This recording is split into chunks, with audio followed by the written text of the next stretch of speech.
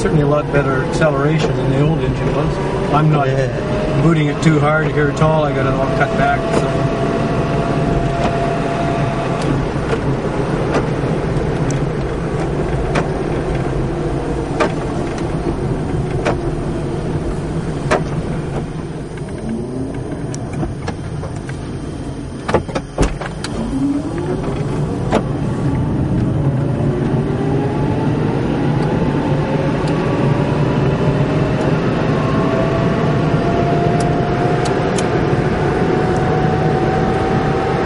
Speedo's out about, that's the right speed there. So we're doing about 85 past the airport the other day at 3,900 RPM, so she's excellent. The new suspension works well. You can see how she corners, like, you know, it's very nice. As well.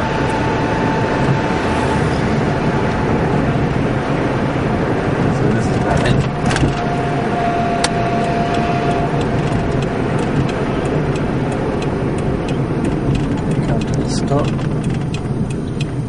Dead quiet. And we can see, so we've been pretty well all straight traffic lights from your place starting off, so we're running about just over 108 watt-hours per kilometer. So I find I can drive like into Adelaide and back, and I can average around 88. It's been the last two trips. Wow.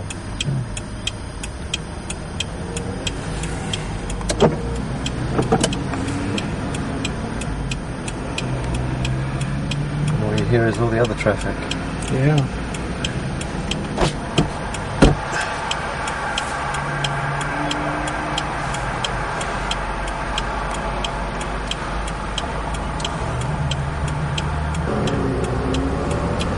And I've only ever used fourth gear, so I've got to redo this just with a low, a drive, and a reverse.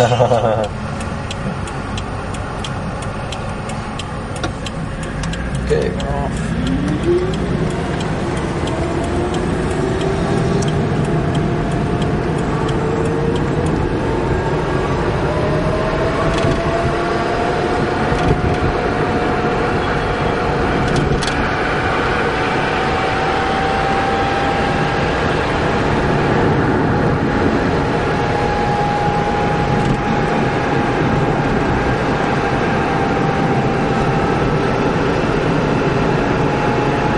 That's about 60 kilometers an hour and you're doing 28. Yep.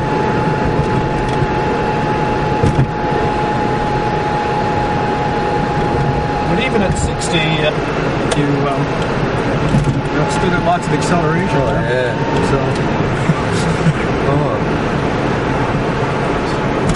Plenty of pickup. Yeah.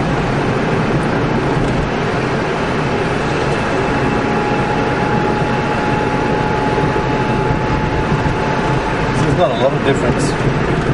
Like you got more pickup now than you had before. Yeah. And it rides actually better than it did before. They like some weight in the back. Yeah. Running about probably 45 pounds in the tires.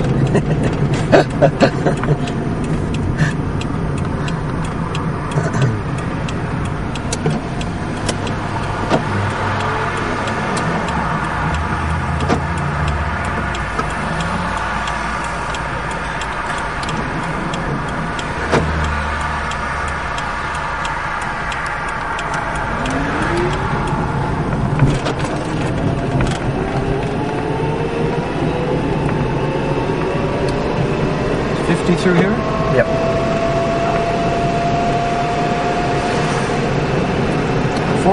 Third gear gives you a bit more economy, but you're revving the motor fairly.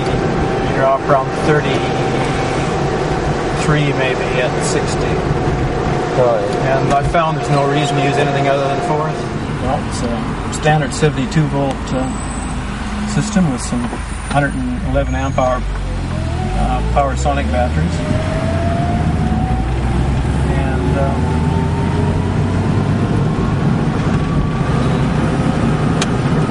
an all-tracks 450 amp controller.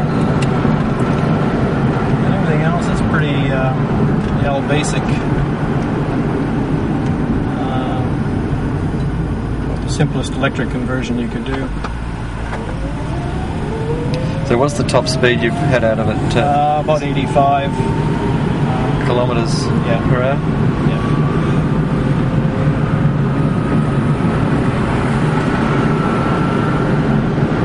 How does it compare with the original car? The original ones had about 550cc motors, and they were certainly better performance than that vehicle was. It probably had a slightly higher top speed. I think they would do 100, but this one's certainly better performance than the original 550 was. But there's a lot of guys did an 800 conversion to them, and apparently it's about equivalent to that. Oh, excellent. So what have you found your range to be? We've actually got a problem here at the moment.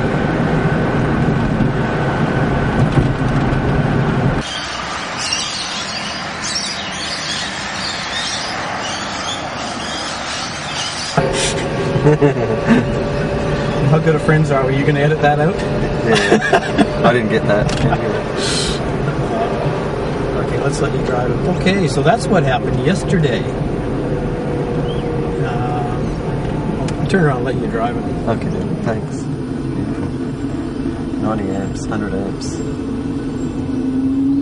You're going to put your foot down a fair way, don't you? Yeah, well, you can completely program that, so you can make it as non-linear as you like.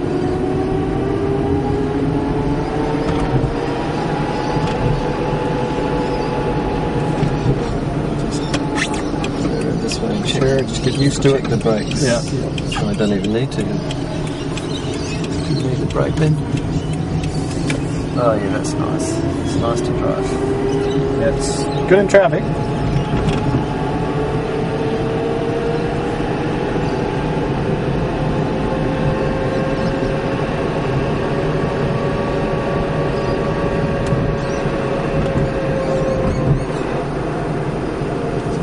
Listen to the engine a little bit.